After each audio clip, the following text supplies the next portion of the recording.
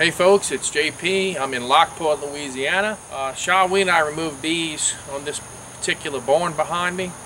I want to say 2 years ago.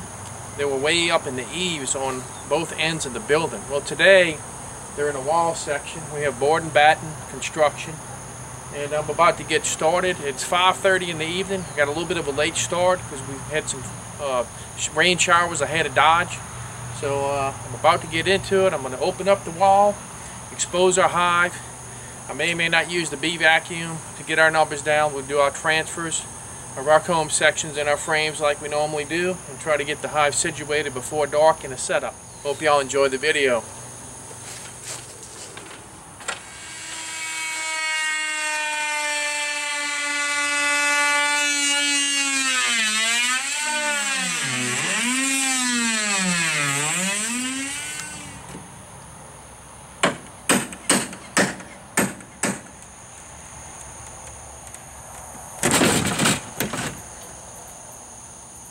There they are.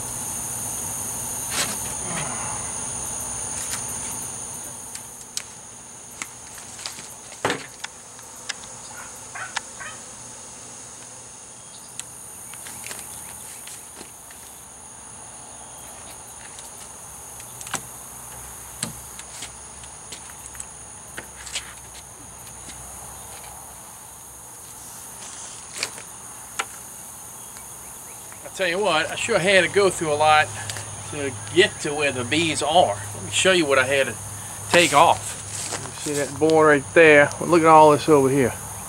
Look at all these boards and trim. All this to get to that spot. Just, you know, the way this is constructed. So, all right, now we can finally start removing this thing. I hope I'm wrong, but in looking at this thing and how it's the building's constructed, I think there's a chance that we're just looking at the bottom of the hive. I have a suspicion that it goes up higher than this. I'm looking right at the brood nest, and I don't see any honey. And I think they've been here a little longer than what was originally perceived. So right now I'm going to take a quick little break and regroup and take a look at this and see how much further we want to go with this today. But I got a feeling we're probably going to have to continue upward. I've seen a little bit of everything, folks. Is this unusual? No, not at all. It's what they do.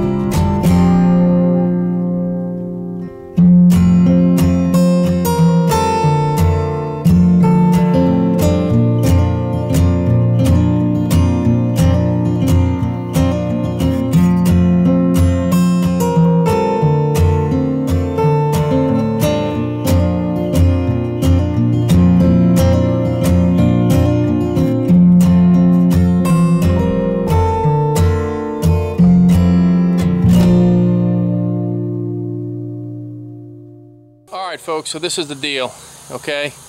The hive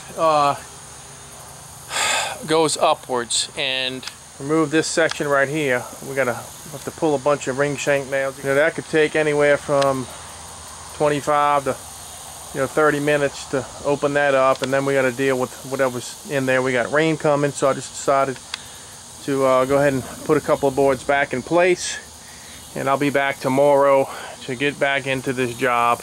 Alright folks, it's day 2.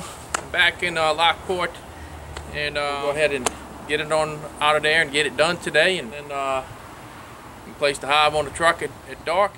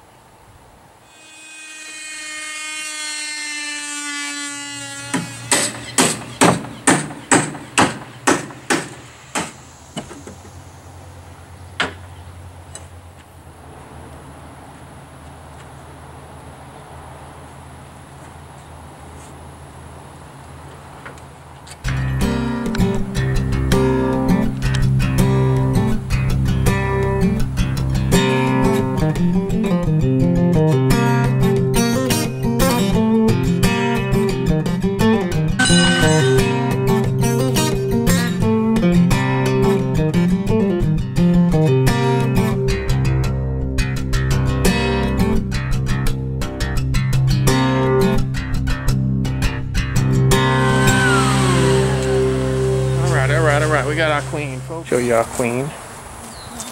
Okay. Alright.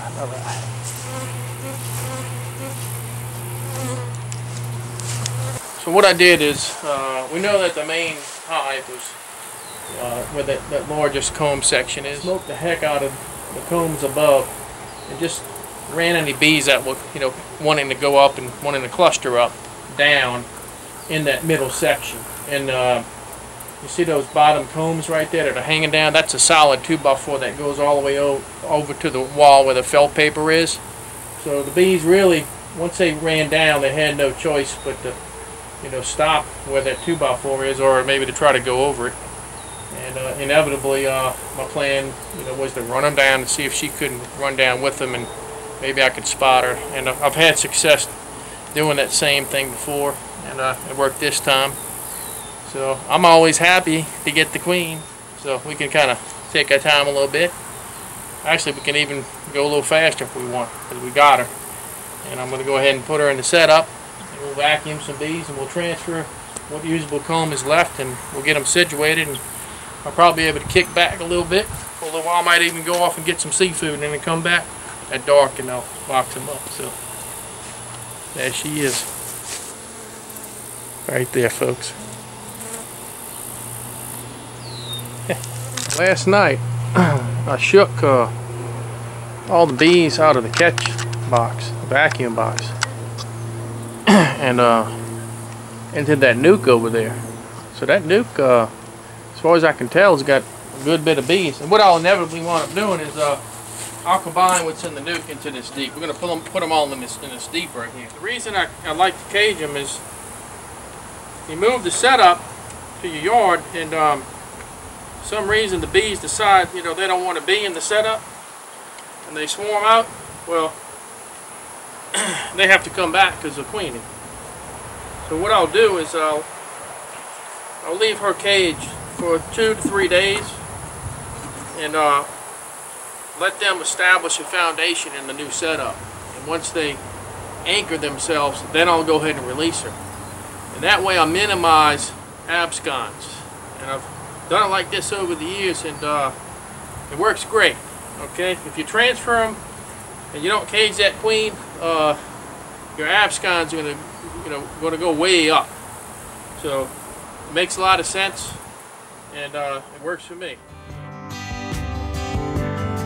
Well, I've been kicked by the wind, robbed by the sleet, had my head stoved in, but I'm still on my feet, and I'm still real in. Smuggled some smokes and folks from Mexico, baked by the sun every time I go to Mexico, and I'm still, and I've been from Tucson to Tucumcari, driven every kind of rig that's ever been made, driven the back road so I wouldn't get weighed. And if you give me wheat, white sand wine, and you show me a sign, I'll be willing to be moving.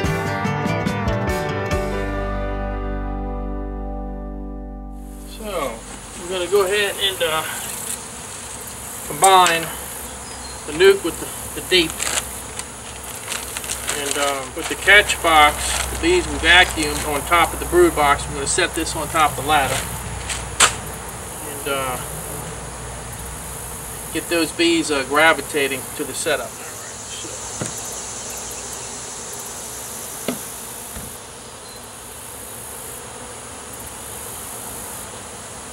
So that's what I removed yesterday. You can see bees are covering it.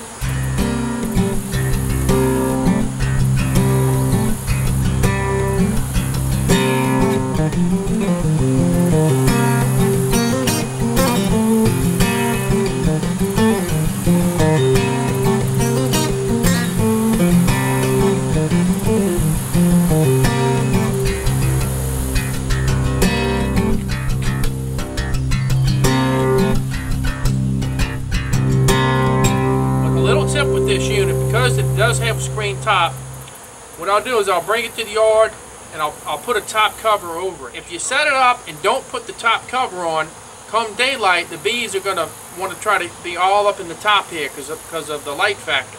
So when you set it up in your yard, go ahead and put a top cover on it. And in the morning, they should all be down in the brood box. You can see I got all our comb out. Alright. Scraped the surfaces down really well. They had a little bit of honey on that 2x4 right here. And I just let the bees clean it up. Okay? So they'll regurgitate that back into the hive and make comb with it. So I'm going to go ahead and I'm going to use a repellent to spray our surfaces down to get the bees, okay, off of the wall and force them to gravitate onto our setup. All right. I normally do this. I'll set the ladder up with the catch box, within maybe 5 feet or so of where the hive was. If you have the hive too close to the wall with the repellent, naturally the bees might get a little confused. You're defeating the purpose. So move the setup. That way they're forced off the wall, but they'll gravitate over to your setup, which is 4 or 5 feet away. If you got a little wind, put it upwind, so that the repellent's blowing away from your hive. Okay, good little tip to remember right there. Right now I have no wind.